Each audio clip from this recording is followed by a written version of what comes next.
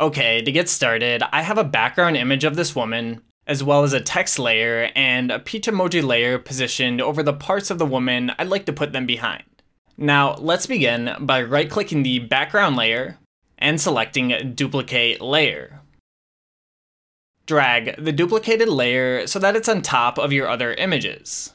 Then select the Quick Selection tool or the selection tool of your choice from the toolbar and drag to select the object from the background you'd like to put your other objects behind. You don't have to select the entire object, just the parts that the text will be behind, but it's okay if you do more.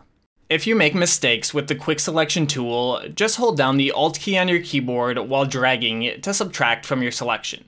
Okay, once you're satisfied with your selection, go up to Layer, Layer Mask, Reveal Selection. I think this looks okay, but we should touch it up by double-clicking the black and white layer mask that was just automatically added to your duplicated background. In this panel, the first thing you might want to do is increase the radius. This will broaden the overall selection and get rid of many of the jagged edges. I think this looks acceptable, but you may want to increase the smoothing or feathering a tiny bit to get rid of any remaining jaggies. Once you're finished, just hit OK. And there I have this eye-catching thumbnail that I could add some text to make it look more complete. But that's all from me, so thanks for watching and see you guys next time.